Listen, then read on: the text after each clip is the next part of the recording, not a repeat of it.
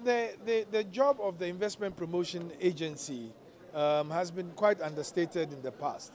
But before you can actually grow your economy, you also require a lot of investment. No economy has been able to stand on its own or developed on its own. It's always facilitated and required investments both internally and externally. And for us, the new African narration that we want to leave behind or to facilitate today is to ensure that the African opportunity is optimized for wealth creation on the continent and ensuring that Africa takes its rightful place as a very credible trading partner globally. Africa is well endowed with almost all the natural resources required for the world to reboot and go back to pre-COVID levels of economic growth. But yet, our share of global investment, or FDI, is only 5.2%, about 83 billion. If you take Latin America, last year it was $620 billion. If you take Asia, it was over $140 billion. So why is that Africa, with all the raw materials, all the resources, and potentially the largest potential market, has only 5.2 of global FDI? And I believe the answer lies in Africa, on the back of AFCFTA, coming together first to recognize that we can build a dynamic and wealth-creating economy if we work together. And that is what AFCFTA is about.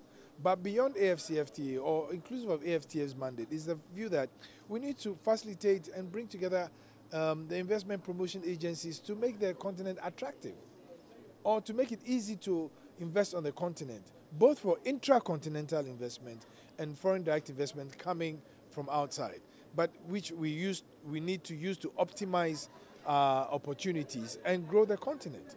The continent remains extremely attractive. There is all indication that foreign direct investment in Africa yields higher than in most other regions, and the perceptions of risk in Africa are sometimes overly stated against the opportunity and the potential. And so we, the IPAs, have decided to come together to go through what we believe should be the questions that we need to ask ourselves, and to ensure that we play a very critical role in ensuring that AFCFTA becomes a reality.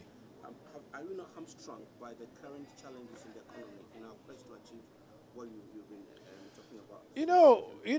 I mean, if you are a student of economics and global dynamics, many regions in the world have gone through all sorts of changes. They've had problems, they've had issues. This is not the first time an economy has issues. And we are all very clear on how we've gotten to where we are. We should never underestimate the impact of the pandemic and, of course, the Russia-Ukraine war. Today, the U.S. has reached its highest borrowing limits. It's never done that in a while.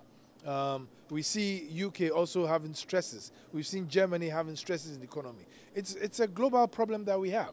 And there is a view also that to resolve today's issues that are happening and the disruption in the global economy, which the IMF and the World Bank have stated that is going to shrink in the next few years. They've said that global growth is going to slow down significantly and poverty is going to increase significantly. There's going to be potentially food crisis globally.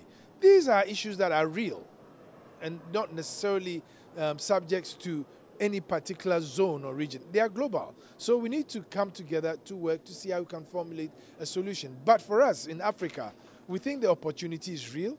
We think it's looming right in front of us, and we need to take advantage. To take advantage of that, we need to facilitate intracontinental investment to bring about intercontinental trade. So notwithstanding what the problems are today, those problems will be resolved. The world will go on, and it has to recover, just like it has recovered many times after crisis. But currently, Ghana specifically, our private sector doesn't have what it takes to even, not necessarily compete, but even collaborate. Because the private sector, thanks to our debt restructuring, have all their money held up somewhere. And today we are going to go through debt swap and what have you. What does the private sector have now to leverage the support that we're going to get if well, I mean, the idea of an investment promotion agency is to work with private sector. Opportunities do just not exist in one instance. They exist in many places. There is opportunity. There is opportunity for us to add value to our raw materials and resources and then leverage on the higher ends of the value chain. Those exist. If you are going to sit and dwell on all the problems you have, and everybody has problems. Almost, I mean, I'll be surprised that there aren't quarters in the world today that do not have problems. But the issue is not to cry on the problems, but to resolve those problems and move ahead beyond the problems into real opportunity. I dare say that our private sector is ready. And what they really need is redirection into where the opportunities are.